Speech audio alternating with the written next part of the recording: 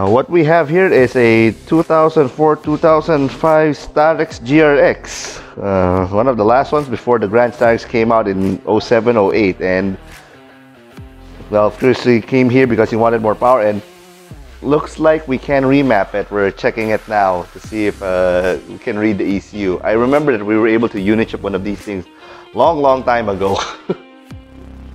And after that, well, nobody really tunes vans back then. But now, heck, you can tune a high ace, you can tune a NV350, we can tune a Photon Thunder. Obviously, the Grand Starex we can tune, and it's nice to see something as old as this one that we can still tune.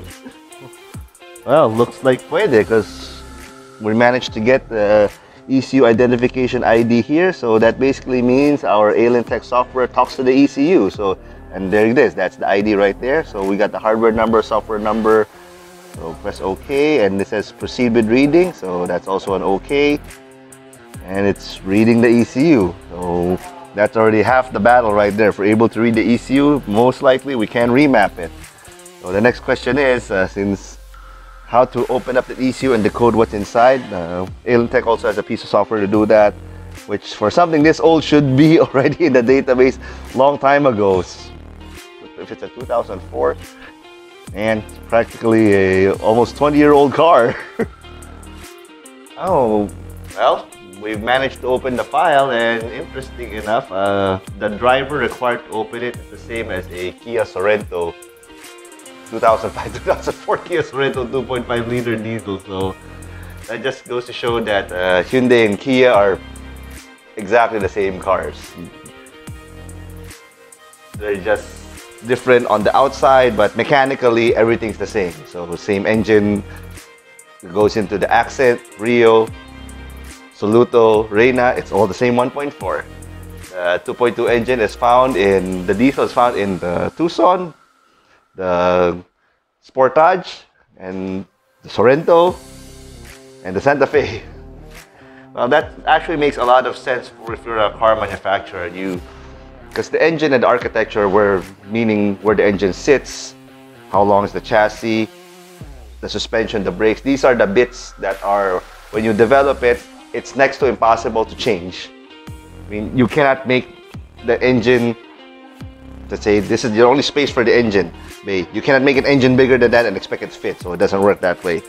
The suspension also, once you design that suspension, it has these two fixed mounting points. There's no other way for that suspension to fit, and there's no other size for that suspension except that distance. So the bits that you don't see underneath the engine and the chassis, even the brakes and how many studs the wheels are, those are very hard to change and next to impossible to change. What is easy to change, however, is the styling outside and inside. You can change how the fender looks. You can make the fender wider, as long as where it bolts to the chassis, it's still the same thing. So if the stock fender goes like this, you can make a fender that goes like that. That's not a problem. Wheels you can change. So with a bigger fender, you can just have a wheel with more offset to come out. So that's not hard also. Bumpers obviously are made of plastic. They're easy to design, mold, and change. Again, but where it mounts, the screws that mount it, the clips that mount it, those cannot change. But overall, you can change the look. Taillights are easy to change, headlights are easy to change, interior is very easy to change. You want a new seat, just order new colored leather. So now you get the idea that you have one common architecture that underpins, say, four to six different cars. Then you can spread the development costs of those among 6 different models to target 6 different kinds of buyers. So exactly what Hyundai and Kia did with Accent, Rio, Soluto, Reina. I'm missing 2 more to an extent. The Veloster also shares the same architecture as this and the Elantra, and the Elantra shares something with this one. So again, development cost is spread out. Anyway, what we're doing now is we're tuning the car right now. Tuning is basically what we see here. We're changing the values here. So it's called remap because this entire thing here, these are called maps. So pull one up. Turbo system boost PSI. So it's a matter of taking these numbers here and changing it. Well, maybe not that one. There's the correct one where it shows it all the way from idle up to 4,700 RPM. We're highlighting everything and can increase that value. By the way, the value being increased here is arbitrary, meaning that, let's say here, this one, 1,726. It's not 1,726 pounds, it's not inches, kilograms, nothing. It's just an arbitrary number. So what you're actually paying for when you do a remap is not the actual clicking the plus and minus symbols just to make it bigger or smaller. It's paying for the brains to know what to click, how much to adjust. Just like when you go to a doctor, you're not paying for a 5-minute consultation. You're paying for the experience that he has that gives you a 5-minute consultation. Same thing. And on the flip side, there are some people na medyo pilosopo na, bilibis na pala ginagawa mo eh. Why you charge so much? Okay, fine, I'll use the computer. I'll give that to you, exactly this one. Here you go, you have all the maps there. I'll sample you one map, I'll do the adjustment, you do the rest. Then you load it to your car and see if it starts. If you break your ECU, it's not our fault anymore.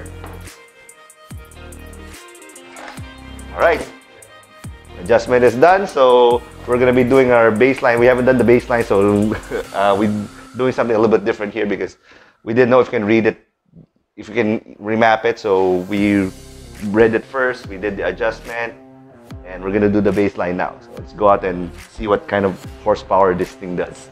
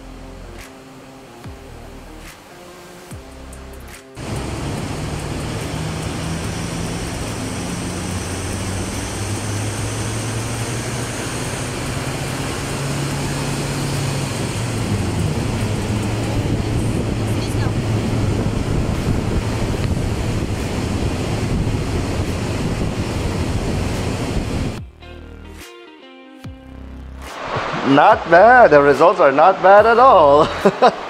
So this red line is stock. So 80 horses. Oh well. It's a 2005 diesel. I believe when these things came out, the engine was rated around 110, 115. So that's about right. Then after remap, it's this green line. So here at 2000 RPM, we went from 35 to 75. So times 2. Basically, we doubled the horsepower here. At 2.5 we went from 45 to 80, almost 85, so 80% more. 60 to 80, 65 to 90.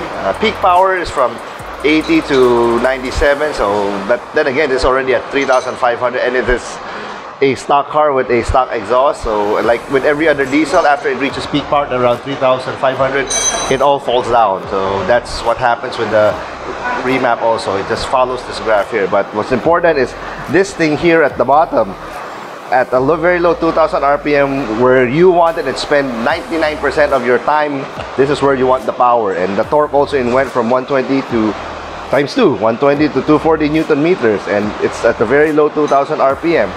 And you have a lot of, you exceeded that, your stock peak torque is only 160 here, so you have a lot more after. So before you just really step on it to get the torque to where you want at 2.7, 3,000. Now at 2,000 you have all this torque available to you. So what that simply means is that konting tapak lang, malakas na yung sibat. And because you step on the pedal less, unconsciously you actually let go of your right foot. So you step on it, uy, matulin. You unconsciously just let go of it. That is where and why you get about 8 to 10% better mileage. Because some people can't wrap their head around it. If you're remapping and then you're adding fuel, how in the world does it save fuel if you throw in more fuel? But again, these numbers are on full throttle, but it will be the same graph if it's at 10% throttle, 20% throttle. So before, you used to step on the pedal as much as 30% to get the speed you want. Now you must step at it at 15%, half the throttle. So less pedal equals less consumption. So that's where the mileage comes from, the mileage benefit. So that's how you save fuel.